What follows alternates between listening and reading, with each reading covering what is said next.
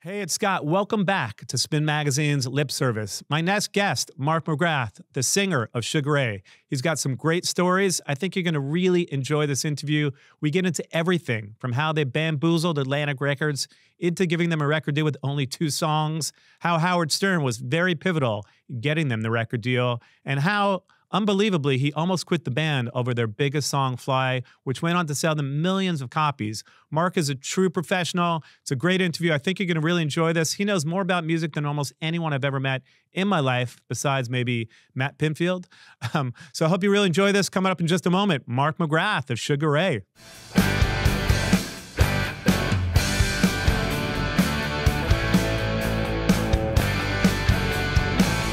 Welcome to the show, the one and the only Mark McGrath. How are you, my brother? We're just catching up. Yeah, man, it's funny. It's like, we know each other, but we don't know each other as well as we should for the people that we know, you know? So it's an honor to be here. Congratulations, Scott. Thank you, bro. You're killing on this. Thank you. Everybody you bring on, I'm a huge fan of, so I don't know what I'm doing here, but I'm grateful to be here. Well, and it's great to have you here. I will tell you a funny story. The internet is a funny place, as you know. And I know what you're going to say. You get some hate, you get some love, and everyone on the internet's like... There's hate on the internet, Scott? I'm the guy in Sugar Ray. I get hate? Come on. Like, I didn't know that Mark McGrath had a podcast. I get this almost every day. So I'm like, I think Mark McGrath should be on the podcast. Well, I'm honored. It's funny. And a friend we mentioned here, Gina, shout out to Gina and Josh. Gina sent me something and said that there were people saying, you look just like Mark McGrath and blah, blah, blah. And it's just, it's a curse being this beautiful. I'm flattered, by the way. Well, so am I. I was always, it's a curse being this beautiful. But, it's flattering to me, bro. And I'm just a fan of yours, and I'm really glad to get a chance to sit down with you, man. Appreciate you having me. Definitely. We're here to dispel any rumors. We are not the same person. We are in the same room right now. Everybody at home, we are not the same person. Well, take it back to the beginning for me. There's so much to get into. You have so many great stories, by the way. I love all your stories. But take me back to the beginning. You grew up in Connecticut and moved to LA, I think, when you were 8 years old. And at some point, I think there was like the Jackson 5 were what kind of got you into music early on, right? Yes, and you've done some research, Scott. Well done. I was born in Connecticut, and then I moved out when I was 8 years old to Orange County, Newport Beach in particular. So I feel for all intents and purposes, I was raised in Southern California. And Southern California in the late 70s, early 80s, there was a radio station called K-Rock. Of course. Still here, but fed all of us with this incredible new wave and new romantic bands, punk bands, post-punk bands, Gang of Four type bands. That really was our staple that we grew up on. And I always call it the K-Rock phenomenon, because if you meet people who were raised outside of Southern California, they're not as familiar as what the Echo and the Bunnymen or Psychedelic Furs or what it means to people like us in LA or people that are raised in East Coast and New York in particular. So that was great to have that station. But I was just a fan of music. I loved music growing up. I fancied myself a rockabilly guy for a second. I was a mod for 6 months. I was a punk rocker until I found out the pit was too scary to be in. Still is. Well, you're right. But this is the days of the Cuckoo's Nest down in Orange County, like the hardcore, when it was scary to be a punk rocker, walking around with hair, and just if you had a damn shirt on, you would get harassed. I know it sounds incredible now, but that was really how it was, especially down in Orange County back then with all the jocks and all that. Not to say that I was ever a real punk rocker. I was too afraid to that. It was just a little before my time, like the first wave of punk, the Weirdos, the Screamers, all that stuff coming out of LA. And of course, TSOL, Black Flag, Circle Jerks, the South Bay stuff was just a little bit before I was ready to take a dive into that pond, And then hip hop, I was a break dancer as well. So all these genres of music kind of influence how I would become a songwriter. Now, this was never the plan to be in a band growing up. I just loved music. And I remember the first single I ever got in my life, and I'm going to date myself here, but on the back of an Alphabet cereal box, you could cut out the Jackson 5 45 single called ABC. Get it, Alphabets, ABC. Yeah. They were thinking back in the 70s. And so I had this crappy thing I put on my mom's turntable, and it was probably the first single that I fell in love with. You know what I mean? And it was the Jacksons, and they had a cartoon on at the time. So that was me going, this music thing's kind of rad. It really touched a nerve on me, and it had an emotional effect that I still have to this day. I still love music, still love hearing new stuff. So my problem is that I love music.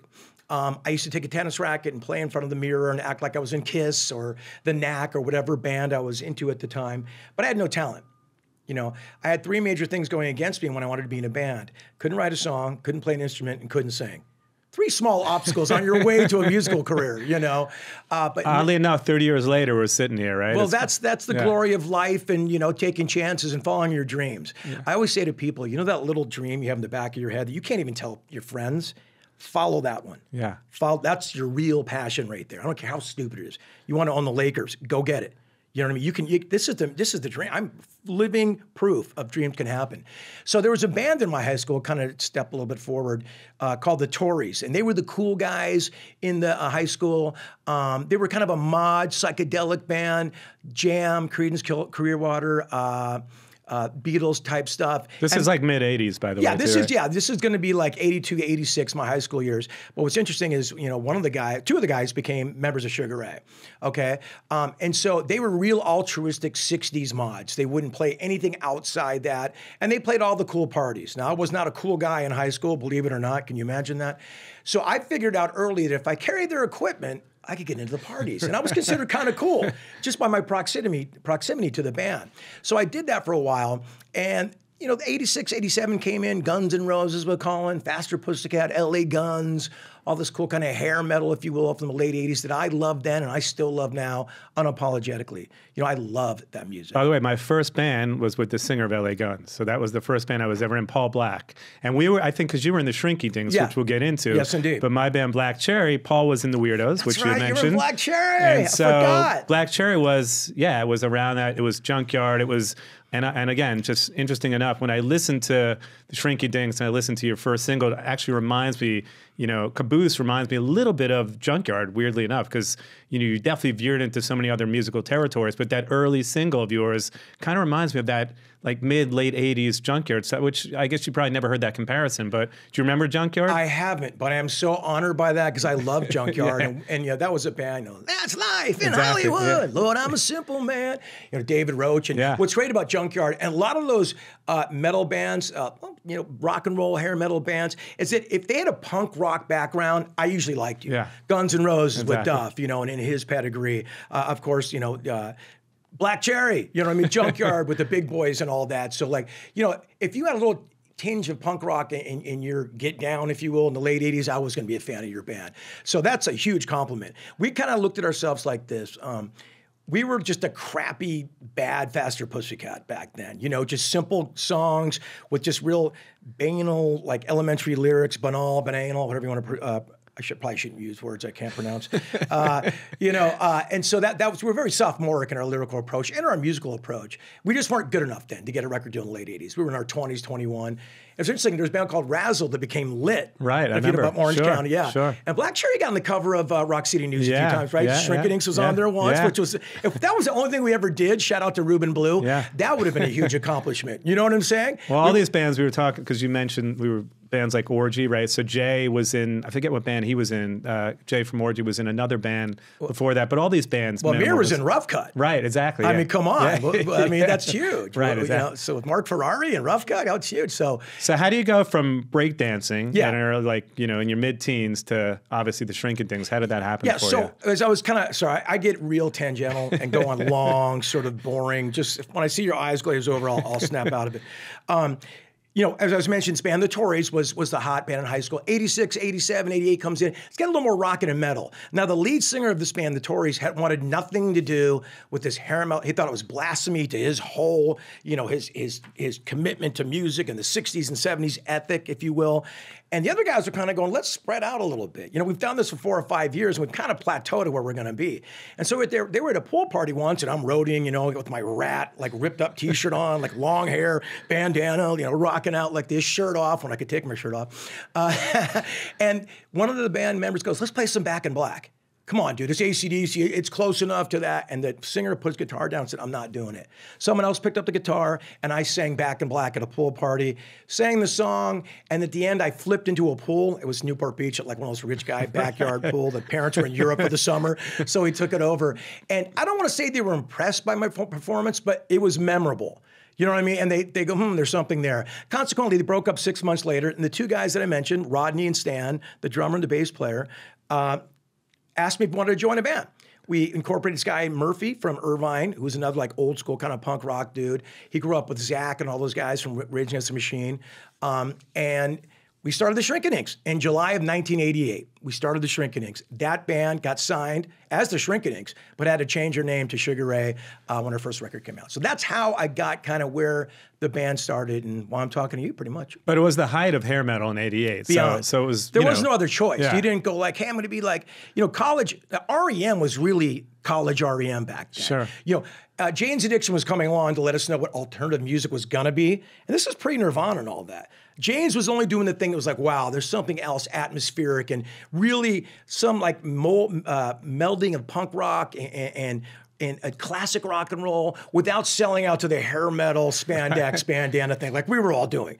They kept it really real and basically paved the way to what alternative music would be in the 90s. They don't get enough credit. I mean, they do, but they don't. Yeah, definitely. Smashing Pumpkins were kind of doing it out there in Chicago too. So there was a real kind of thing that was bustling underground. Not to mention we were a part of that. There's some other, very serendipitous actions that had to come about for us to happen. Sublime being part of that, which you can get into. But that led us to being, basically, Nirvana came out in '91, right? And a lot of people like to say, Nirvana didn't kill hair metal. Hair metal killed hair. No, they didn't. Nirvana, I can show you the date when that record came out.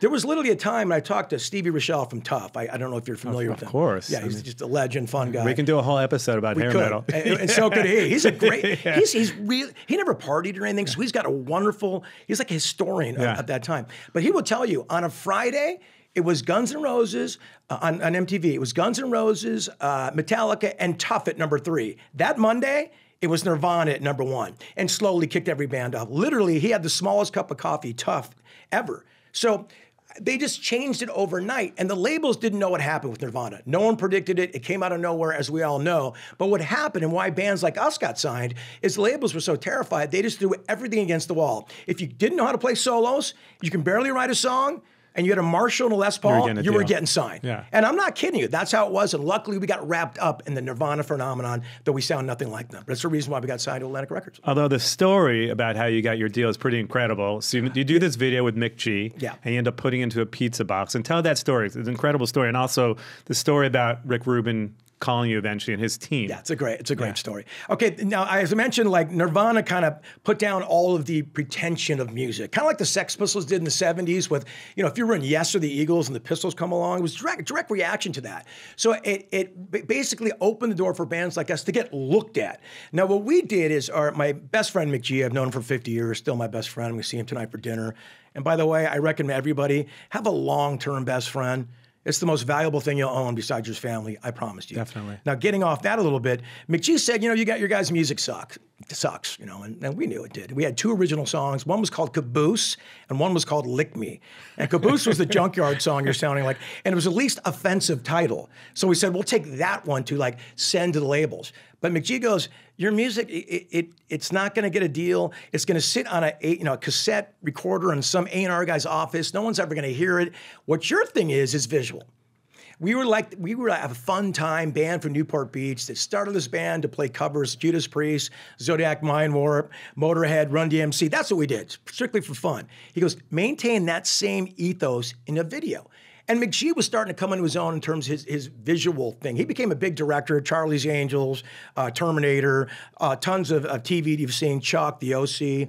And so it was a perfect timing of a best friend that was willing to rob Peter to pay Paul to max out his credit cards to make a video on 35 millimeter film. So now we went from throwing a cassette tape to people no one's ever going to hear to this incredible video cut with really quick edits that would become the future of MTV videos because McGee did every video you saw. Smash Mouth, Korn, Offspring, ours, Everclear, the list goes on and on and on. So it was a perfect timing for us to get McGee to do our video. And then we said, we've got this great video, but still, we got to get someone to watch it. So we said, you know what?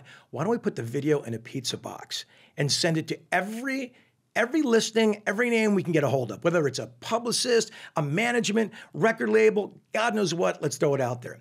So we get all these pizza boxes, and it's not expensive to put 500 pizza boxes together, and 500 cassettes. It's a couple $1,000s, which might as well have been $1 zillion to us back then. We figured it out, did a little Rob paying Peter, a little bit of begging, a little bit of girlfriends kicked in, thank you, ladies. And then we were lucky to put this thing out. So the first couple days, nothing rang, didn't get anything back. I'm like, well, we gave it a shot.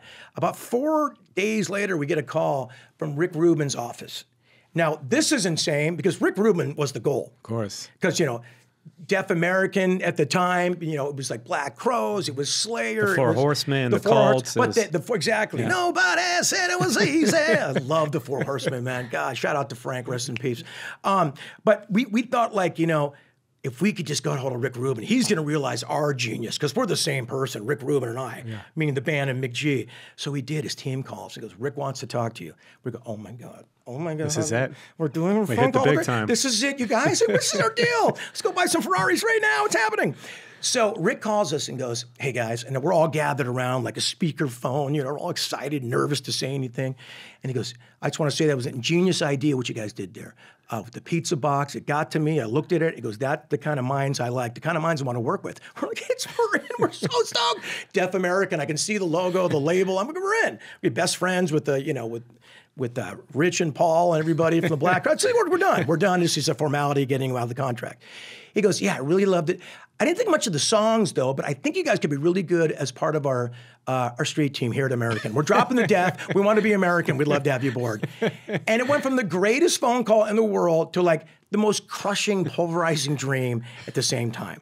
Our show today is brought to you by the fine folks at Sonos. I have to take a moment to talk to you about my favorite speakers on the planet.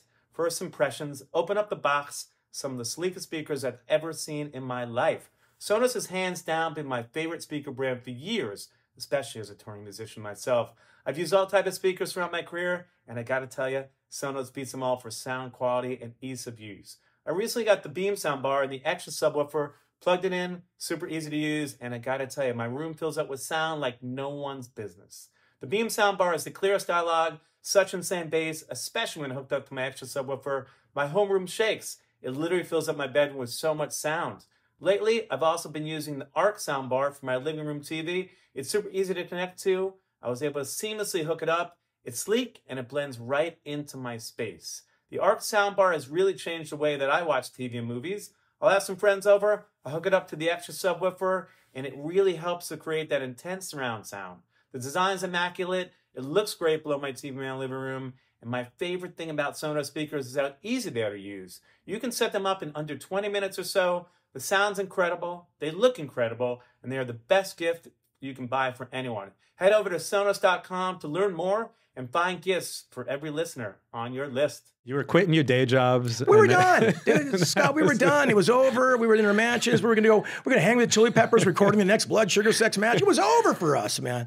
And little I didn't know how really over it actually was.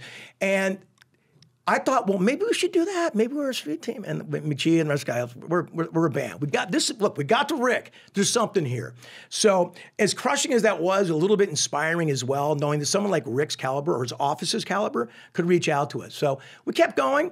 And a management team out of New York, about a month later, got a hold of the video. There was an A&R guy who saw it named Nick Castanelli, who took the train in with these guys who were part of a like an entertainment group. They weren't actually managers yet.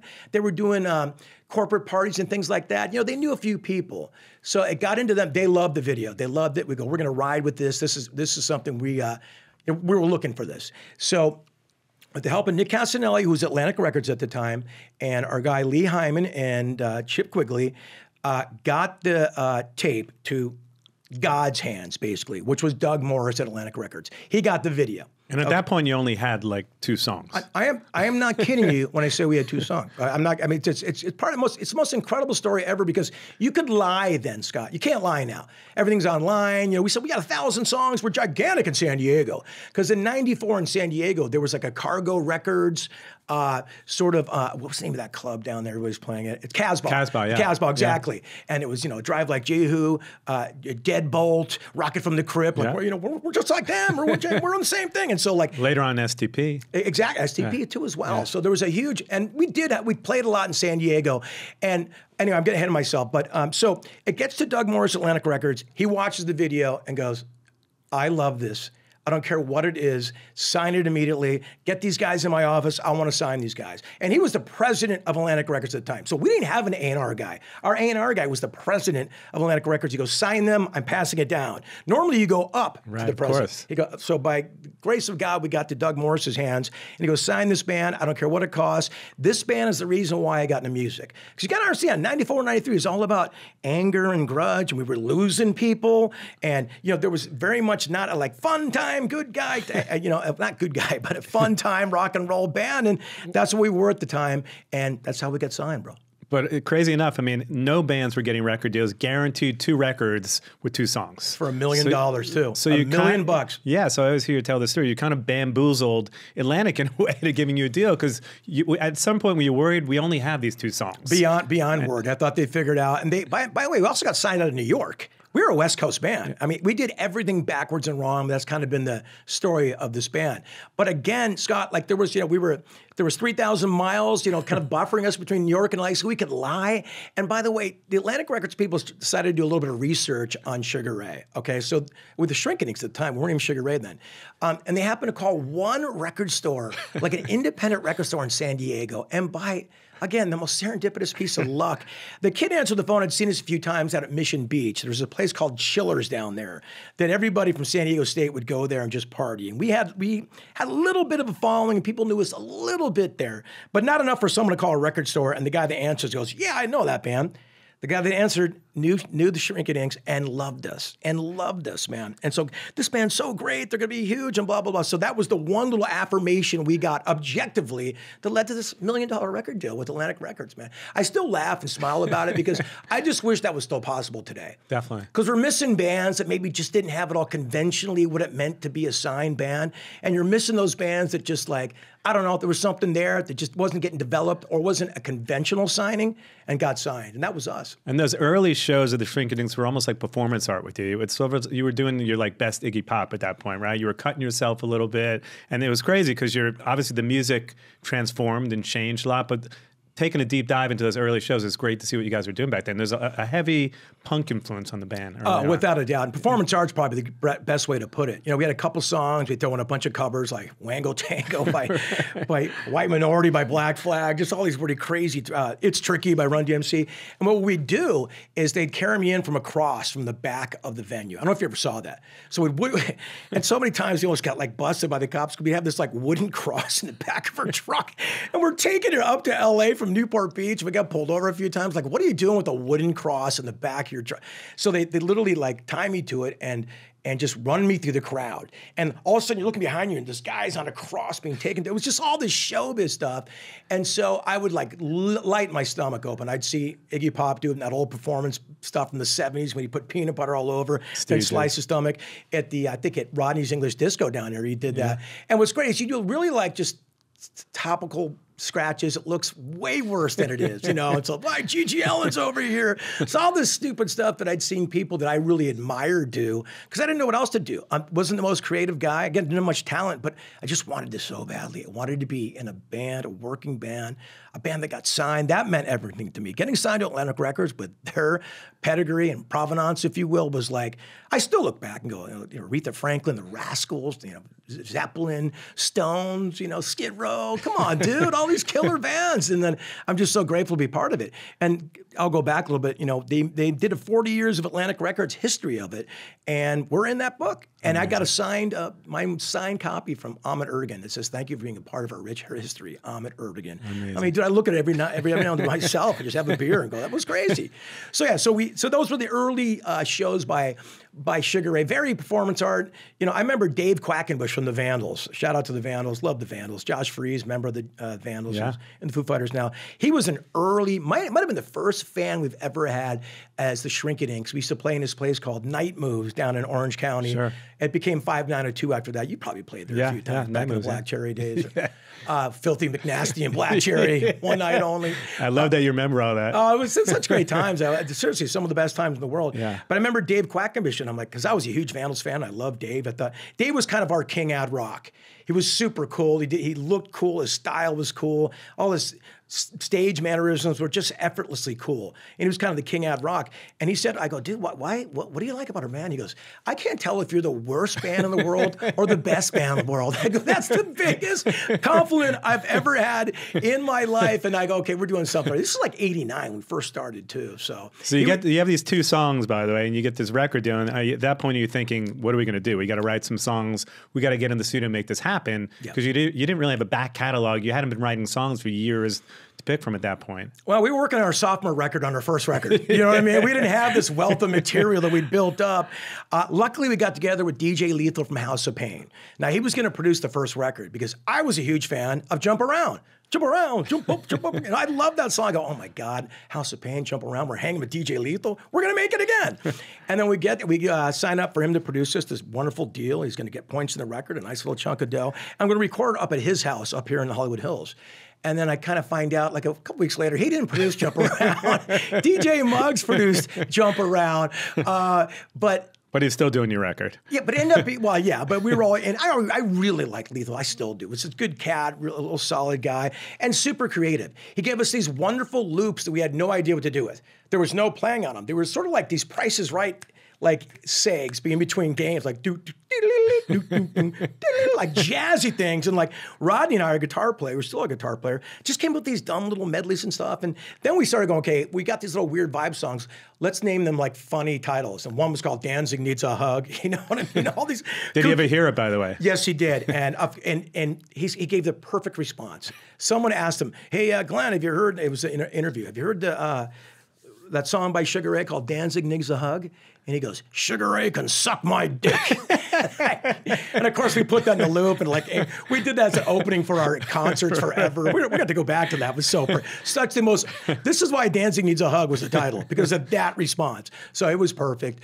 And then we just did a bunch of like vibe tracks, and you know, it became our day job. So we got a little bit better at writing music and just put some thrashy, punk rocky, sort of rap rock songs. You know, we are a huge fan of Rage Against the Machine, so I was trying to figure that out. There was a band out of New York called Shooty's Groove that I loved a lot. They were doing a little something like this. Lords of Brooklyn was on the peripheral, so I'd heard about them, had a demo tape. So we're trying to rap rock a little bit, but I am the worst rapper ever. I've got zero timing, and my lyrics are just like, didn't get a BMW until I was 18. My dad hates me. And I didn't know what to do. So I was using that a little bit, more like in a Henry Rollins style and less like rappy style. You know, and we just came with this record that ended up being kind of fun. It's very rap rocky, thrashy rocky. It's a lot of people's favorite record if you're a Sugar Ray fan. How do you personally feel about the record when you think back on it and you reflect on it? I love it because it's kids in a candy store. Yeah. You know, this is people working on their dream. You know, careful what you ask for. We had a lockout studio. Just make a record. You know, you always want to, you always think, if I could just get a label deal and have a lockout studio, I'd be so creative. It's not, it doesn't work out that way. There's partying to be done out in the city too, Scott, you know, as you know, and I was one to make sure every beer was drank in the club. And so it was just, you know, it was super fun, and we got to travel the world on that. We did 7 tours of Europe on that Lemonade and Brownies. That was the name of our first record, to let you know of our, you know, lyrical content and subject matter. We did 7 tours of that Lemonade and Brownies, and from 95 to 96. We did 1 tour with Korn and Lords of Brooklyn in the United States. That has completely flipped since then, but that was where we were. And you know, the Deftones had come out then, and over there in Europe, rap rock was considered totally cool. There was a band called Dog Eat Dog that was killing it over there. They were getting MTV awards, and you know, they were really cool. They kind of, when the Sex Pistols reunited in '96, we got to be part of that tour. It was Dog Eat Dog, Sex Pistols, Cypress Hill, Sisters of Mercy. Yeah. I mean, we thought we really made it there, because I love the Sex Pistols. If I can be honest with you, Sex Pistols is the reason why I ever had the balls to get on stage. I mean, I named my son Lydon, for Christ's sake. That's how much they mean to me. So we had a little momentum going on. There was something happening there, Scott, but I don't know if it was enough to make a second record. And there's a pivotal moment here where you end up doing something for Stern, and that's kind of what changed sort of the trajectory of the band at that point for you, right? Because Howard Stern, I guess he's sort of, I guess you would credit him for a lot of the success of the band at this point, right? Absolutely, without a doubt. I mean, Howard Stern loves to take credit for everything. He can absolutely take credit for the success of Sugar Ray getting to make a second record. Because you were getting some momentum in Europe, but here in the States, it wasn't really happening for you yet. That's exactly right. There was minimal interest in the States. We got on Beavis and Butthead, and we got a little bit of, got to play live on MTV's 120, but just nothing was really just sort of cracking. We weren't making a dent. We probably had sold 35,000 records, which at a major label with $1 million investment was not what they were looking for. Now, we were on a tour, I'll never forget this. It was by ourselves, and I think it was with the Toadies, believe it or not. Remember? Good band, yeah. So help me Jesus. The best, man. Love that band. Really good guys. Shout out to Vader. So that was a fun tour. Which was really fun about that, their song Possum Kingdom was hitting during that tour. And so we really got off the tour playing in front of 10 people with them. And then 3 weeks later, I saw them at the Forum opening for the Red Hot Chili Peppers. So I kind of saw this could kind of happen if you just get a song. You have to have a song. I used to fool myself, Scott, that with a little bit of showbiz and the right hairdo, you could fool people and you can show them some voodoo and smoke and mirrors and they wouldn't worry about a song. There's never been a career that hasn't been defined on a song. And I'm talking about a pop career or a career that's really hit the charts. Yes, there's been certain subgenres of people that have had careers and that's great, but that wasn't what I was looking for. I wanted MTV, #1, gold records, I wanted it all. And so I think during the making of Lemony and Brownies, we had some songs, but they weren't hits. And I think we knew that before it was even released. And even I remember Jason Flom, who was working at Atlantic at the time. Sure, know him well. Yeah, great guy. Love Jason. He goes, you guys don't have a hit here. I know you don't. And I go, I will kill for this record. I'll do whatever it takes for this record. And he goes, all right, you don't have a hit. I know a hit. I don't see a hit. Jason. Yeah. And so, but to his credit, he let us actually release the record. And there was another Jason Flom story I'll get to after the Howard Stern story. So we're on this really depressing tour with the Toadies, again, opening in front of 8 people. And the record had kind of run its course. About a year now out. So you could see the writings on the wall. This was not happening. Little bit of noise in Europe, but not enough to get anybody excited over here. And then, Howard Stern was always saying, like, I don't know why some of these bands don't record my songs, the #1 songs, these songs I did when I was 12. And if you listen to them, they're awful and unlistenable. Like, they will be. He's like, got this voice that's not his. He's 8 or 12, whatever it was, singing these songs. And he goes, the Meat Puppets are supposed to do one of my songs. And the Meat Puppets were huge then. With Backwater. Yeah, and that was just, they were huge. But for whatever reason, they couldn't get together to record the song. I know the reason why, but I'm not going to say. And so we said, you know what? There was a metal guy working at Atlanta called John Nardachone. He was a huge Stern fan, like we all were. And he goes, why don't you guys just take a shot and record the song? And I go, we don't have any money, bro. We're out in the middle of nowhere. What do you want us to do? He goes, why don't you go knock on a community college studio and see if they'll record you? We're a band on Atlantic Records, blah, blah, blah. And I go, that is the dumbest idea I've ever heard. 3 hours later, we go to Denver City Community College, knock on the studio and go, hi, we're a band, blah, blah, blah. Atlantic Records, we had our CDs with them to show them. Can you guys record us for 3 hours? They did. We did a song called Psychedelic Bee, which was one of Howard Stern's 2 songs. He had Psychedelic Bee and Silver Nickels and Silver Dimes, which Jewel has ended up doing a cover of that. And like everybody did it after us. We were the first, okay? We actually put Psychedelic Bee, the one we did. Well, I'm getting ahead of myself. Which I'm toned to do. By the way, thanks for having me. This is fun talking about this. You can see I haven't thought about it in a while. So we stop at Denver Community College, do this thing, and we FedEx the song to our manager, Chip, in New York. Now, back then, there was no cell phones, there was no internet, no email. So when you sent something, it was like the Pony Express. Yeah, it took a couple days for it to lock on. So I remember driving, we'd forgotten about it. We drove about 3 more days, and we were in Wyoming now, literally by ourselves. So we were playing tonight, and I remember we drive up to the back of the venue, and it's about 10 o'clock in the morning. And when you're touring at that level, Scott, there's no one at the venue. You sit in the back of the van, you just do nothing and just grind it out for 8 hours before anybody gets there. You're starving, you got no money, blah, blah, blah. A lot of bands know the story I'm talking about. When we showed up, there was a guy with a beard flagging us down immediately. Flagging us down. We're like, what does this maniac want? Long story short, he was the general manager of the club. He goes, call your manager in New York right now. He's got it's an emergency. You need to do it. Do you go know why? He goes, I know why, but I don't want to ruin the surprise. And I haven't heard the word surprise since we got signed. I go, can we use your phone, bro? We have no money, nothing. He goes, yes, I want you to know why this is happening. We call our manager, he goes, dude, Howard Stern has been playing your cover of Psychedelic Bee all day long. He wants you in the studio tomorrow to play it live. You got to do it now. Atlantic Records willing to pay for the flights and all that because Howard might get off on it. You got to come in Friday morning.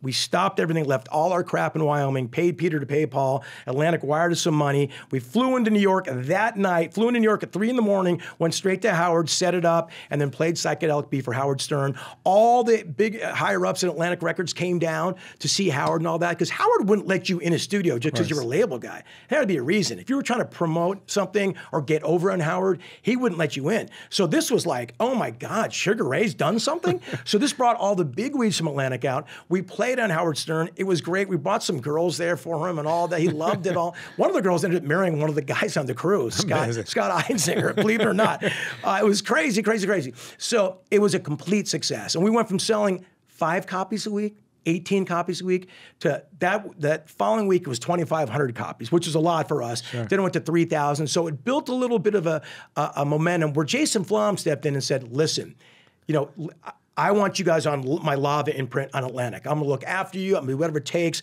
There's something happening here and I wanna be a part of it. So Jason was a huge, huge cog in the machine of getting the interest again of Sugar Ray back at Atlantic and seeing this could be a possibility. So this is about 1997 or so. This is 96. Yeah, this is 97 was when all it happened. So this was 1996. Yeah. So 97, you start working on the second record, Floored, and it's an amazing story. The story behind Fly is that you actually heard the song. I think your drummer had sung it first, and you're like, I think I might quit the band over the song. It's so bad. Yeah. Which ended up selling 2 million records for you.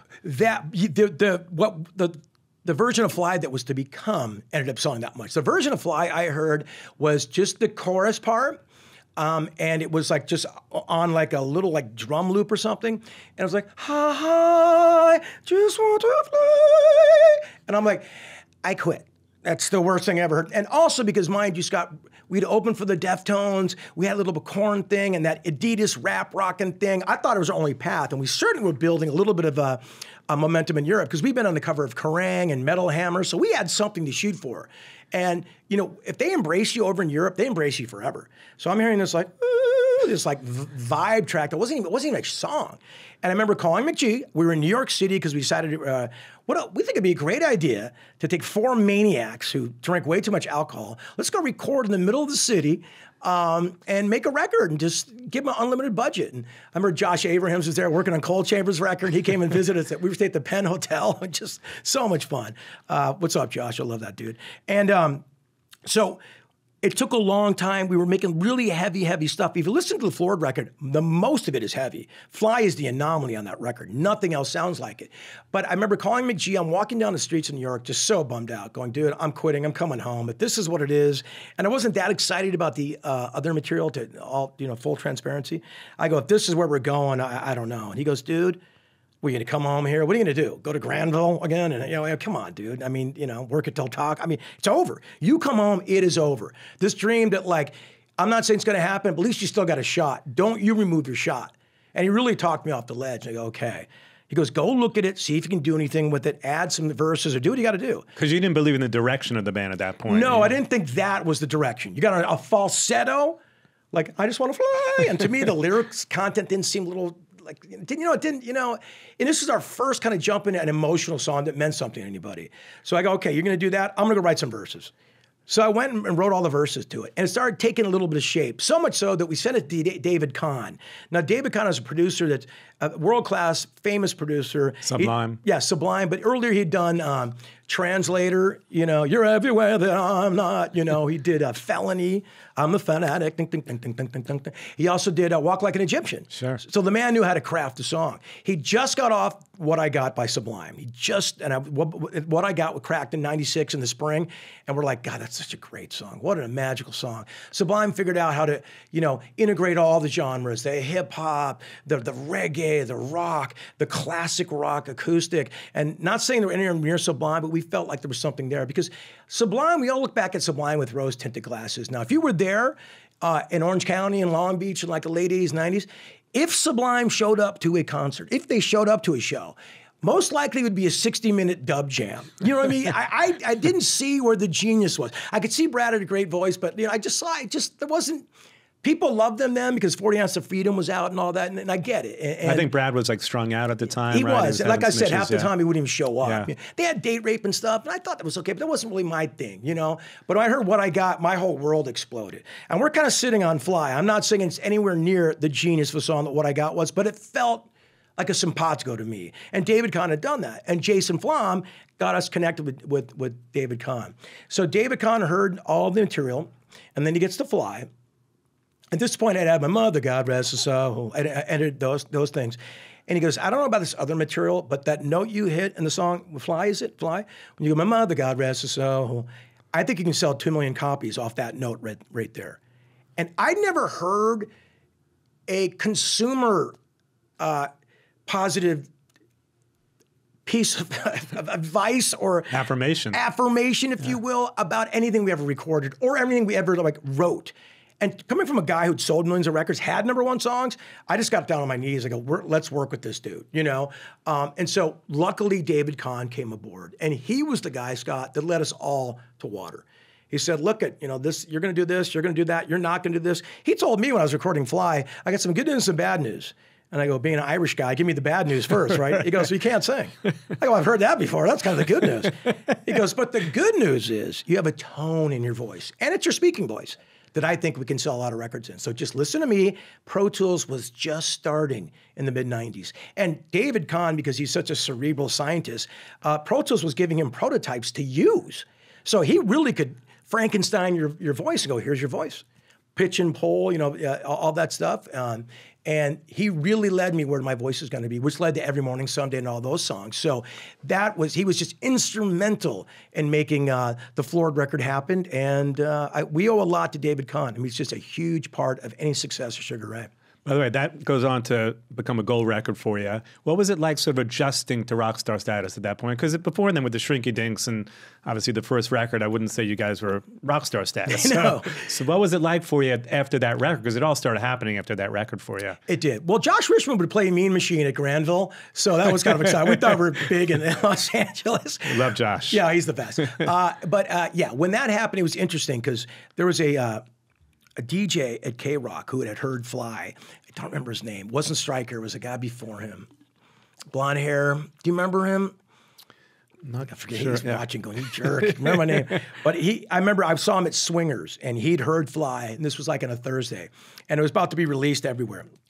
He goes, Mark, I promise you, this song, when it comes out, you will not be able to walk through the Beverly Center. I remember him saying that. I go, yeah, sure, blah, blah, blah.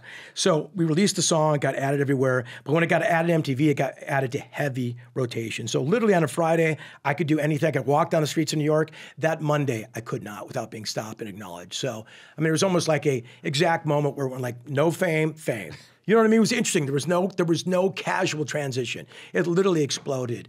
And we were a little older, Scott. You know, when Fly happened, I was 27. I was not a young guy. And I'd seen a lot of bands go up the hill and come down. So I knew how precious it was. So I never really reveled in my own stink of how great it was. I always knew how fragile this could be. So I tried to respect it and protect it as much as I could. But you went from 8 people to arenas with Incubus and 311. So again, adjusting to that life, was that hard for you at that point?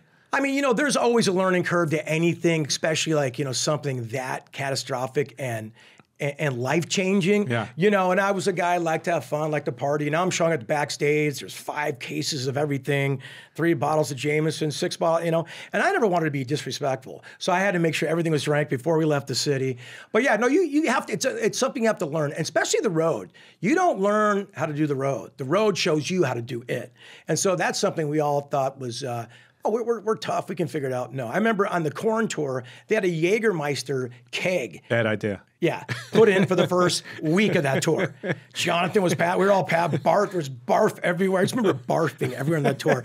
And Peter Gatzis and Jeff Quantis goes, get that thing out of here, which was probably the best idea. So you have to figure things out, and you push it. You push it too far. You make mistakes. You know, you figure out that your time isn't always your time anymore. If you want to be a band, people are excited to see you.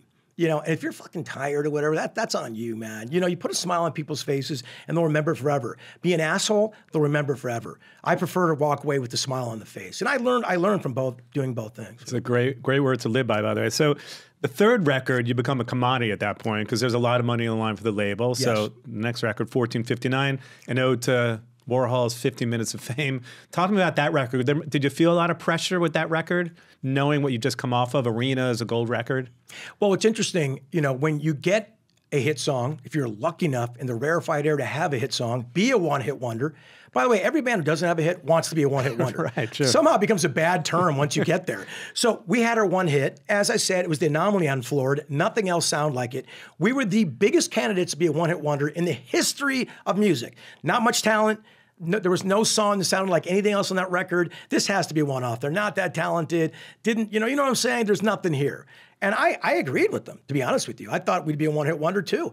David Conner, producer, had a lot to do with the success of that song, of Fly. So I felt the pressure. And when you get a hit, you get about a 5-6 months shelf life. I mean, I just got there, and people are like, thanks for playing. Where's the next one? Just got here. You know what I'm saying? And you're just like, oh, can I get a year out of this maybe? So we also not that easy to write a hit. Of course not. And I tell everybody, I'll give you 3 chords, all the chords in the biggest hits in the world. D, C, G. Go ahead, write me a hit right now. Paul McCartney, God bless him, has a hard time writing a hit right now. The greatest songwriter of all time. True. And for some reason, songwriting is a young man's game too. It is. Yeah. There's not a lot of great elderly songwriters, if I can be so just blunt. You know, it's like kind of being an athlete. You know, you kind of hit your pace, then you're just chasing it the rest of your life. So yeah, we felt the pressure for sure. Being a commodity, you know, we never had like Ahmet Erdogan calling me at home going, how's the recording going, Mark? You know what I mean? All that stuff. So we felt it. But Doug Morris might have been calling you. And Doug Morris as well. And they were saying thank you, and this is great. And our Christmas presents got a lot better that year, I'll tell you that. But we certainly felt the pressure. And I've always been very self-effacing. To my band, to me. I always say no one makes fun of me or my band better than me. I'm the best at it. You know, prove me wrong. As I see the comments in this YouTube thing. But so yeah, we felt the pressure. We were sitting on some songs that felt pretty good. You know, I think Fly was kind of a fresh, new thing, and you know, Sublime's What I Got was kind of new and fresh, and unfortunately, we don't have the Sublime, so there wasn't more of that, and people were starving for Sublime songs like Bad Fish and songs like that. So I felt we were sitting on some good songs. Like Every Morning felt good. We had David Kahn back in the fold. So we were hitting our peak as songwriters. We were at our absolute peak. There was 3 of us that wrote the majority of the songs, Stan, Rodney, and myself, and we were just firing on all cylinders. And plus with David Kahn's help, and he was really good at structuring and good at adding bridges. We'd bring a song 85, 90% there, but that last 10% makes a hit song. Ask any songwriter. And so David was great at throwing that last 10% in. But still, even though I felt like we had some great songs, nothing is guaranteed. We did a pretty quick turnaround of the record because we wanted to make sure, you know, our name and the sound was still fresh in people's minds. And I said, you know what? We couldn't think of a title. And I said, what about, we were at Chandara. Remember Chandara? Of course. We're eating there across from this old swing house in Cahuenga. What's up, Phil? Remember Phil and Marco there? I was in a band with them. I didn't know that. What, Sparrow or something? No, we were in a band called Automatic 7 back in the day. Automatic Punk 7, band. yeah, they were great. Were you guys on the Iggy Pop tribute? No, it was a punk band. We were together for like a year or so. But yeah, I was friends with Phil for many years. Yeah, no, that's great. No, Phil was cool. And so we're eating across the Chandar, and I go, ding. I go, I have the best. This is either the worst idea or the best idea for a title. And I told the guys in my band, I go, 1459. I don't get it. I go, 14 minutes and 59 seconds, an ode to Andy Warhol's classic line, everybody will have their 15 minutes of fame in the future. But we have 1 second left, and this is our last record. You know, this may be it. I go, if it's successful, it's the greatest record title of all time. If it fails, it's the greatest record title of. What do we have to lose?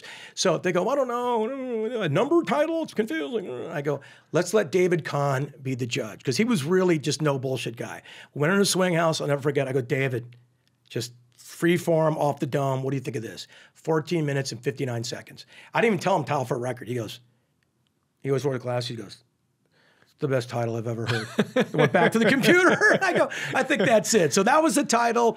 And I remember the record was done, and this was in the winter of 98, fall of 98, and there was tastemakers in radio back then. There were either pluggers or people that, you know, consultants that gave their thoughts on songs. And Music Connection, the magazine, had one such gentleman.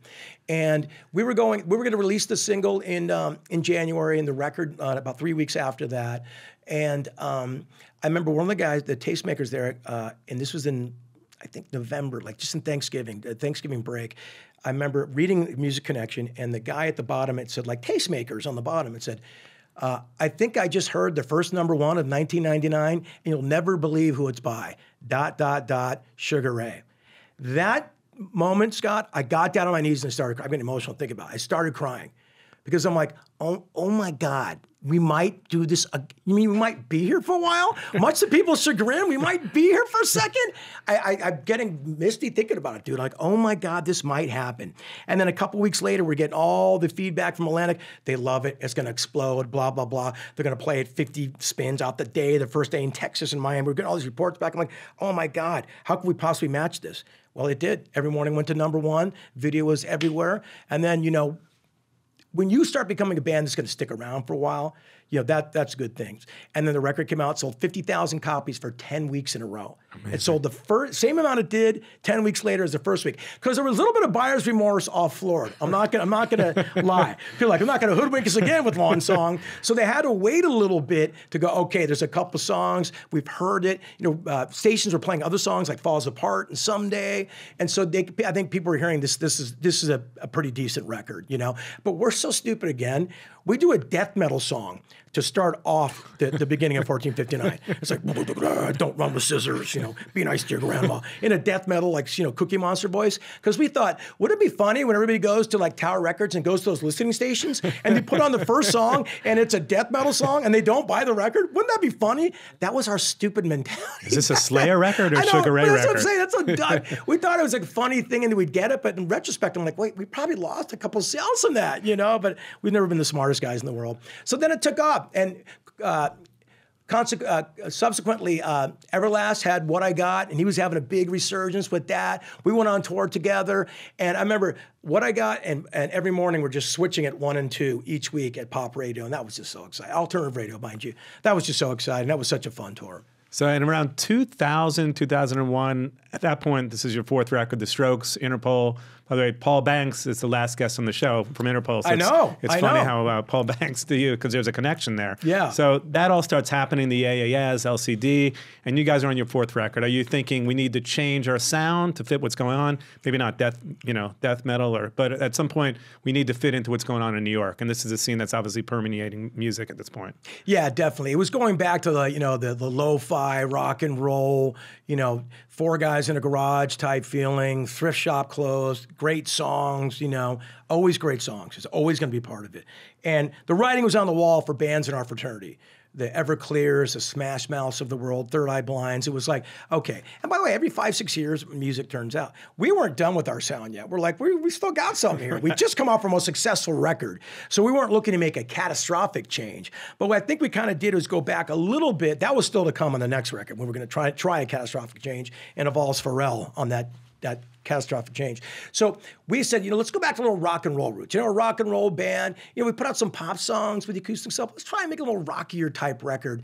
And that became the self-titled record, which had When It's Over on it. Now, When It's Over is very much in the family of Every Morning, Someday. We knew we had When It's Over in. And that to us was like, this song's good. It's a good song. It feels very similar. It has a simpatico to Fly, Every Morning, Someday. Sits nicely amongst those 3. So we felt we had something good. Let's experiment a little bit. Let's get back to more rock and roll stuff, the Replacements stuff, the Rolling Stones kite stuff. With our talent, though, trying to do those kite bands. And here's the irony of the whole thing. Things come full circle. We went to Rick Rubin originally to produce this record. And I'm friends with Rick, and I've known him a long time now. And good guy. He pulls on the beard when he's talking. Pulls on the beard. I think when Nick was doing, great dude. And I remember I remember being drunk and going to his house, and he goes, "Do you want to do some meditation, Mark?" And I'm like, "No." If you're drunk. I was with my friend McG, and we were sitting there and doing meditation with Rick, and going, and I go, "I can't open my eyes. If I look at McG, I know he's looking at me."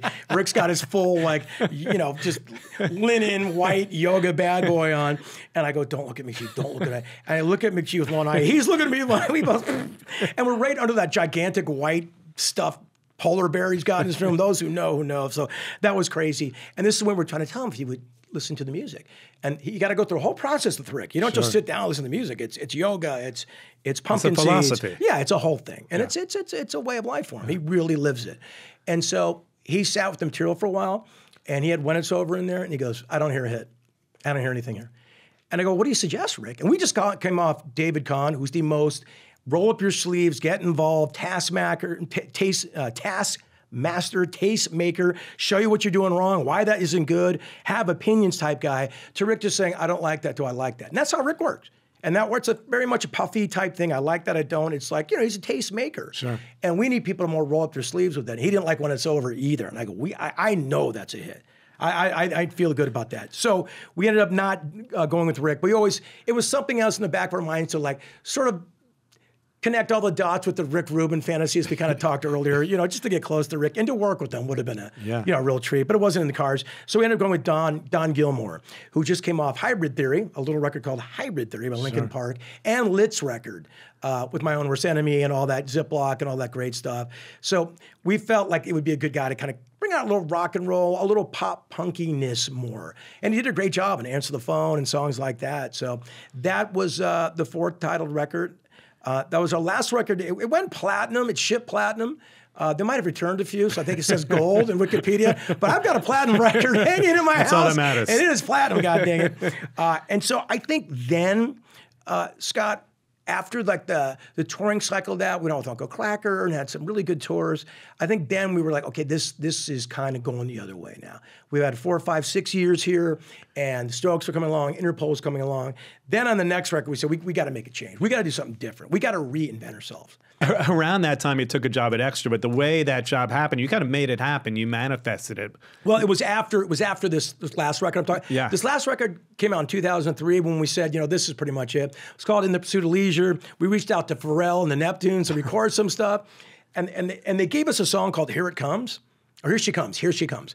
And I wanted to write a record from a song from the ground up with Pharrell, but he was in his moment, in his whole thing. He had 5 different studios going on. He goes, no, this is your song. I can hear you doing it. He's a great salesman. We go, okay. So we did it, and it just wasn't us. I'm like, this is a Neptune song. Maybe it's us. It's got to be great. And it's funny, so we just passed on it. We went about our own way. And we're kind of feeling ourselves as songwriters at the time. We felt we had enough, and it had been proven. We'd been a commodity. And I remember a couple years later, I read an interview with Blink-182. And they go, yeah, we even worked with the Neptunes and Pharrell. And they gave us a song called Here She Comes. And I go, oh my God, that was our song. So Pharrell was selling that song somehow, some way. So yeah, so then we did the In the Pursuit of Leisure record came out. That didn't sell anything. I think we ended up selling about 130,000 copies of that. Coming from 1 million selling, I mean, if that isn't the writing on the wall for even the dumbest human being. And so at that time, some of the guys in our band were having kids, and they said, listen, we don't want to go in the immediate studio again. And let's be honest, our creative well had dried up. It didn't take a lot for me to go, okay, let me see what's around. And so... And sometimes you need to take a break. You do. And we did then, and music was changing, and we just were falling out of favor. There's nothing more depressing than falling out of favor. I'd love to say it. And we all take, there's legacy bands that we all tried to be at that time. All of us wanted to be the Eagles and AC/DC. And as crazy as that sounds, it's less crazier than saying, hey, I hope to have a hit someday. That's the Shrinky Dinx. So to me, it was like an attainable dreamer, because I'm a Pisces, I'm a dreamer. And I like to say Sugar Ray's legacy songs, we're not a legacy band.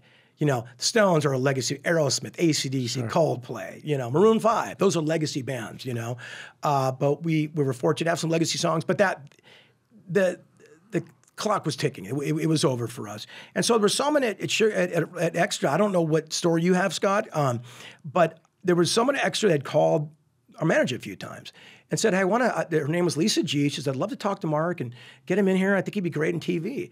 And my manager knew back then, I would never audition for anything. Auditioning is like walk in and like this and like, all right, act, I can't do it. I cannot do it. So they go, just meet with this girl down there. And I go, okay, I'll meet with Lisa. I went down there, I talked to her. She was really fun, a Jersey girl, like, just spitfire, super fun. She goes, you want to go on the stage and see how it feels? I go, sure, I'll go on stage. And I didn't care so much that I was great. I'm like, the stars were out in Hollywood last night. Let's take a look at Jerry and see what's going on up there in Sunset Boulevard. Take it away, Jerry Pentagola. I just didn't care. I didn't know what I was doing. And then ironically, they brought, you know what's weird, Scott? I'm like the rock and roll trivia king. And as I'm getting older, my things aren't coming quick. Aquaman, Jason Momoa.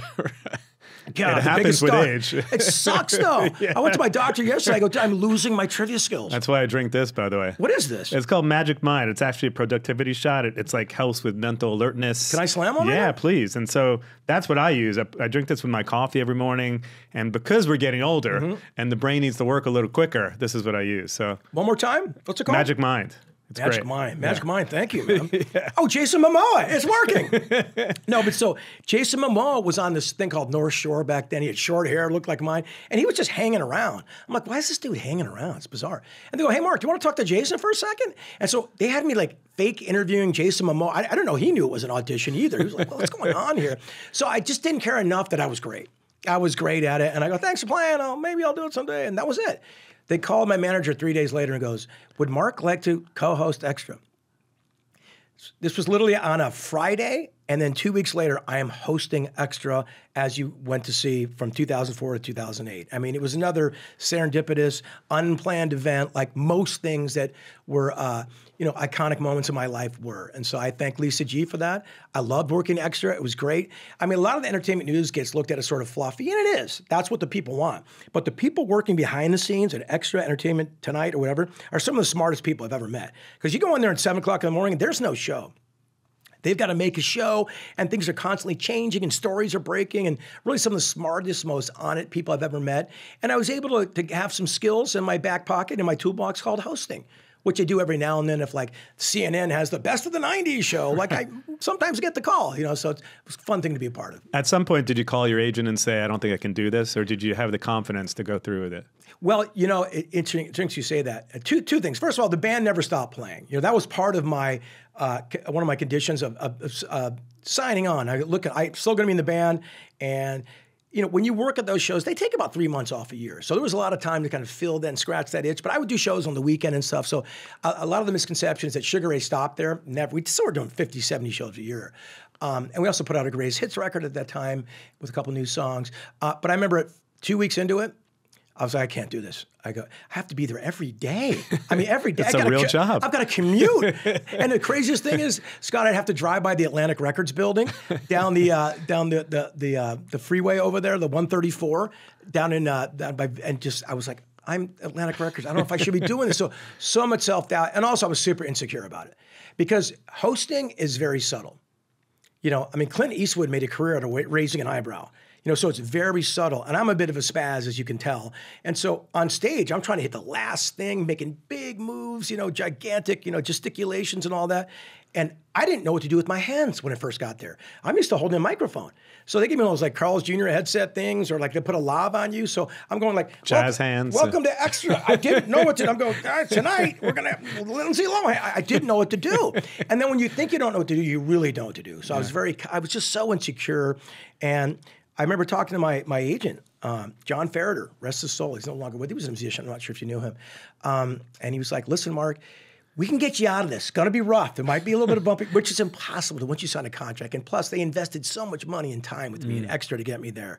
He goes, why don't you just give it a couple more months? There's always some growing pains. And again, I'm glad to listen to smarter people than me. McGee, John Ferreter, that really led me to stick it out. And I did end up loving it after a while, really enjoying it. I loved my co-host, Dana Devon. She was fantastic. And everybody there was great to work with. My biggest sort of affirmation, if you will, is I was down that 7-Eleven on Holloway, and about 6 months into my tenure, if you will, at Extra. And I walked into 7-Eleven there, and it was like 6 in the morning. Now, when I would go into a 7-Eleven 6 in the morning, it was usually for other things. Right. But at Extra, I was a good boy, getting up early, and I was in there getting my coffee. And there was a sketchy dude in there, like a neck tattoo, when they were scary back in 2004 or whatever. And just got kind of dirty and stuff. And he's staring at me. And I go, oh, God. Not this interaction. It's too early. I don't want. And I get the coffee. I'm sitting there. And he goes, Mark. I go, oh, God, here we go. He goes, you're on that show, the Entertainment Access. No one ever knew what to call it. No one ever does. And I go, yeah, man. He goes, you sucked when you started, but you're getting good, man. Keep it up. And I go, oh, my God, what is this real world I'm living in? So that was a bit of an affirmation and a kind of a cool thing. And I figured out that a lot of people watch these entertainment news shows than you think they do. So and you go on to do Celebrity Apprentice. Yeah. You go on to do Big Brother. Did you like doing those shows?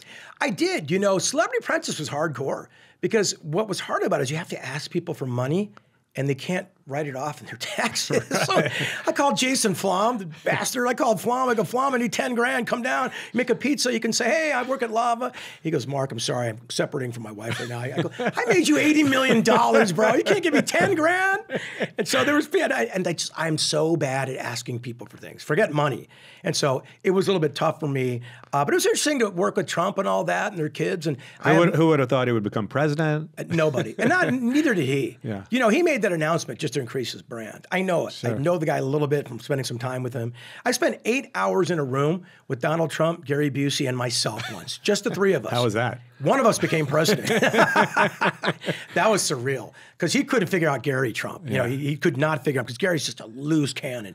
And Gary's like a little kid. He's really fun for like a half hour, 45 minutes. Then you want to give him back to mom. You know, then you've done all the point break dialogue. Hey, Utah, give me 2. You know, and he'll do it right back, and then you're over it. And I love Gary, but he'll be taxing on your sanity after a while. So Celebrity Apprentice was hard because once you do one task, the next day you're calling your friends again. Hey, bro, can I get another 5? You know, just to keep. It's really relentless. A lot of fun to do, and it was a big show, so it was good to be on it. I think doing all these shows, Scott, was a way to let people know I'm still here, much to your chagrin or not your chagrin.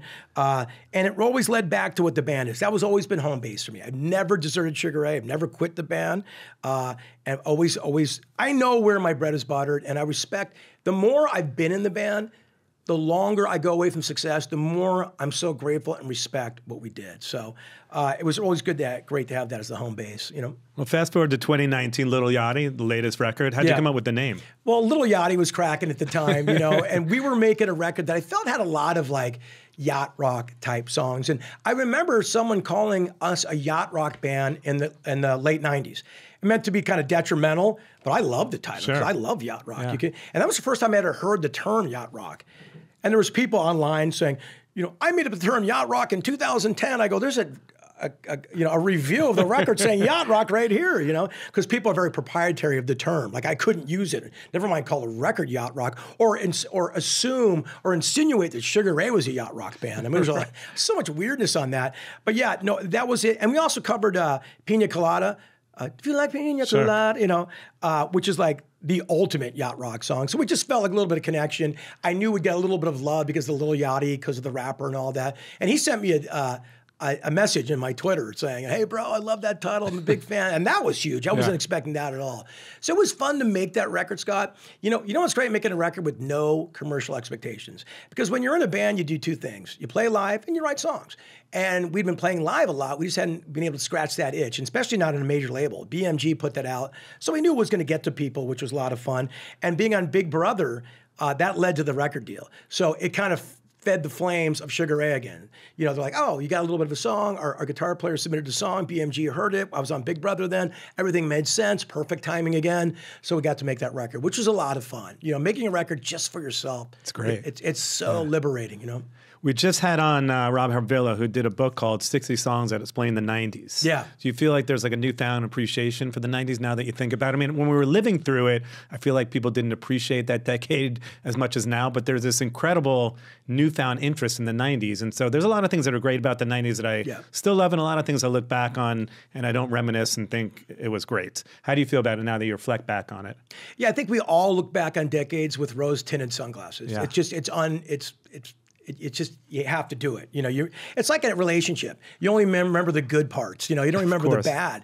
And the 90s were fun. My dreams came true in the 90s, but I wouldn't say, what a great decade. Everything was perfect. You know, there was a lot of problems in the 90s, like any decade has.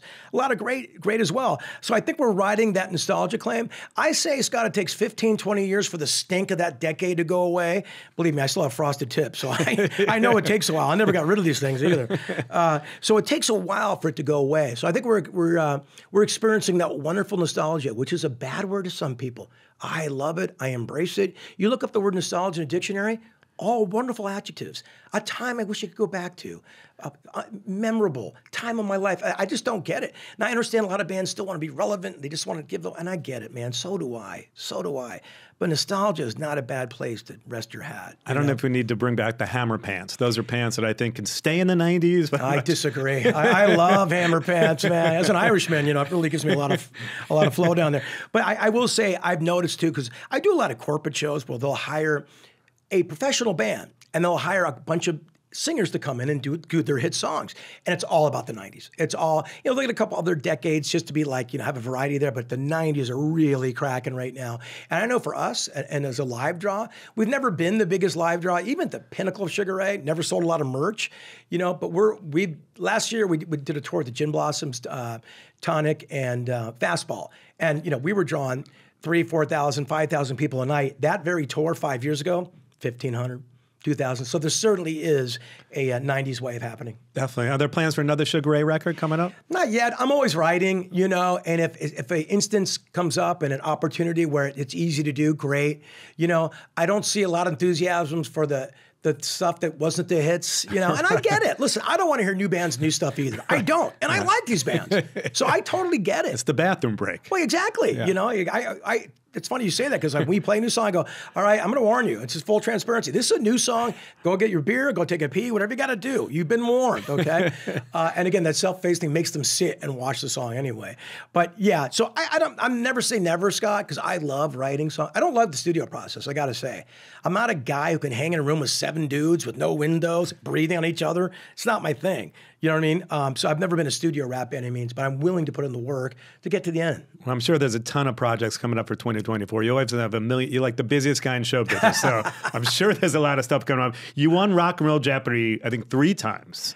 Three times. We do these like top 5 lists that kind of go viral. Yeah. I guess where you and I kind of got it reintroduced again through our friends Josh and Gina Abraham. Yeah. So I got to ask you a couple questions coming up. Sure. Spin Magazine came out with a list 2021 of their top 5 greatest rock stars of all time. So I wanted to see if you could, and again, this was back in 2021, but I wanted to see if you could see who you think were their top 5 rock stars of all time, starting with number 5. Okay, starting with number 5. That's tough to go down to 5, and go down. Can I start with number 1? Sure. It's easier for me. Number 1's David Lee Roth, and there's no argument there. Well, I agree, but he's not. Don't say Mick Jagger. He's not on this top 5. But I agree with you. He's great. That's insulting. Yeah. All right. Okay. Well, I'm sure he's on the top 100, but this is actually their top 5. David Lee Roth is number 1 to anybody that knows. There is no. I mean, look at what he spawned.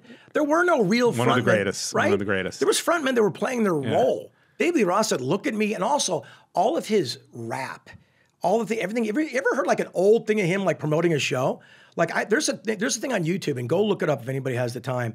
He's on Rodney on the Rock, and it's like Rodney Bingenheimer's show, sure. like 77, 78. He's promoting his show, and he's like, "All right, ladies and gentlemen, come on down to Starwood because tonight is going to be just the most David Lee Roth. There was nobody ever like him, and he's still like that. I did a show with him a couple months ago, and he's just still David Lee Roth full blast. So to me, he's number 1. I'm going to go number 2. I'll do Mick Jagger because you got to throw him in anybody's top 5. That has to be in the top 5. Not on the list, but one of his band members is on the list. You said rock stars. I'm doing frontman. Rock stars. I'm going to have to change. We can take it back if you want. Well, by the way, David Lee Roth was on this show. I lost the mic for 2 hours. I didn't know what was going on. Yeah. I don't even know what the hell the interview was about, but people asked me the craziest interview I ever did. It was that interview. Still I'm to sure. This day, 4 years ago. The Japanese have a word for it, Scott Lips. It's called Yagakazu. And you go down there when you get the swords and you get the robes and you get the full Japanese experience. Zen on this side, tribulations on the right side. I don't care what word salad David Lee Roth says, I'm in. Completely. I didn't know what was going on. I lost control of the show. But okay, so we'll take it back. Okay, so top 5 greatest rock stars of all time. Forgive me, I got in frontman for a second. Sure. So Keith Richards is for sure in that. He's number 1. Oh, he's great. Yeah, I would say rock stars for sure. Jimi Hendrix has got to be in there. Hendrix is number 3. Yeah, Hendrix number 3. Jim Morrison's got to be in there. He's top 10, but he's not on this list. Okay, Axl Rose? Not on this list. Okay. Like rock stars, are you going to include the Beatles as rock stars? I mean, they're not in the top 5, but, right? But they're in the mix there. They're in the mix. Okay. Who else am I going to say? Forgive me a second because I take these things very, very seriously. So we got 1 and we got 3. 1 being Keith Richards, 3 being Hendrix. Iggy Pop would be a rock star to me. Not top 5, but on the list. Jeez Louise. What about? Forgive me, man, because I take these things very, very, very seriously. Well, I can give you a hint. Yeah, give me a hint. So Zeppelin. Oh, okay, yeah, Jimmy Page for sure. Number Jimmy 4. Page. He was number 4. Yeah. Okay, is Pete Townsend on there? No. We still have number 2 and number 5 to go. Number 2 rock star. Are any females on there? Not in the top 5. Okay, well, I got a problem with that. I'll give you a hint. Sid Vicious? Minneapolis. Oh, Minneapolis? That's a hint. Prince is a rock star? Number 2, Prince. You know what? Prince to me transcends anything. Like he's just like religion. You know what I mean? But I agree with Prince, probably the best guitar player on that lineup, and I'm including Jimi Hendrix. And number 5, the hint I'll give you is Chameleon. A Chameleon, Madonna. Bowie. Oh, Bowie, for sure, Bowie. You know what's crazy? Think of that list. Nothing new. Yeah. Nothing after like what, 75? Yeah, that's true. So again, back to our top 5. The top 5. I told you I need another one of these things. I'm losing my mind, dude. I can't think anymore. It's so frustrating. Mark McGrath, the top 5 one-hit wonders of the 90s. Okay. Your list. You've got to go Starting with number 5. Okay, I'll go with number 5. I'm going to go with How Bizarre by OMC. Great. Just a great song. Great track. Chumbawamba could be higher, but I'm going to put it at number 3. I'm going to put Hey Macarena at number 4. Okay. At number 2, I'm going to put Vanilla Ice is going to be number 2. Good pick. Yeah. What's left? You know. Number 1. Oh, number 1. The number. Did I say a number? Number 1, top one-hit wonder of the 90s. Man, Right Said Fred. I'm too sexy for my. Sure. Good one. I thought you might have mentioned Fastball because I know you had a relationship with them. Great because song, by the way. Fastball, if you call them a one-hit wonder, you're wrong. Yeah, they have more. Yeah. Out of my head, number 3. Sure. The Way, number 13. The Way, great track. And The Way was number 1. I had Fastball in my head, but I couldn't. They're not a one-hit wonder. That's true. There's also a song called Fire Escape that got number 8 on the alternative tracks too, as well. I've done my research, guys. So, and I love the band too. They're awesome. Such great guys. Besides my buddy who I'm having dinner with tomorrow night, Matt Pinfield, I think you might know more about music than anyone else I know, and John Barbados. I think the 3 of you know more about rock and roll trivia than anyone in the world. So, well, Scott, it's always fun. I'm sorry to interrupt you. People during my heyday would go, "Dude, you're the best trivia." I go, "Nope."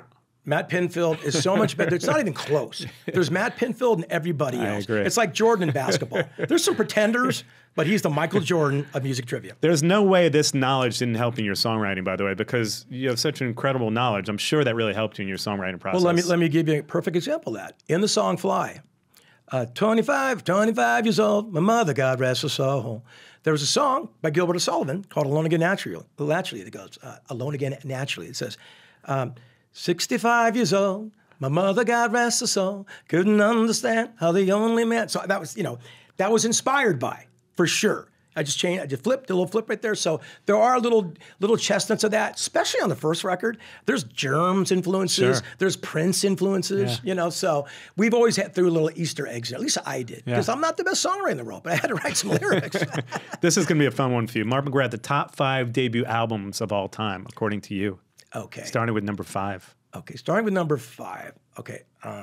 It's hard to go from number 5, bro. Can I go from top? Sure. Number 1. The best debut record of all time, without a doubt, is Guns N' Roses' Appetite for Destruction. It's not. I agree. It's not, you can't really argue it, okay? But people try to with Van Halen's first record, which is great. My only